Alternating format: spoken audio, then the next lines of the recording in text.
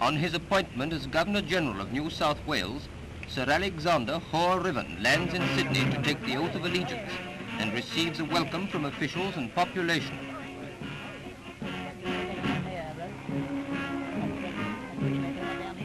His Majesty's representative to this great Australian state inspects the guard of honour and addresses the people in his first official speech.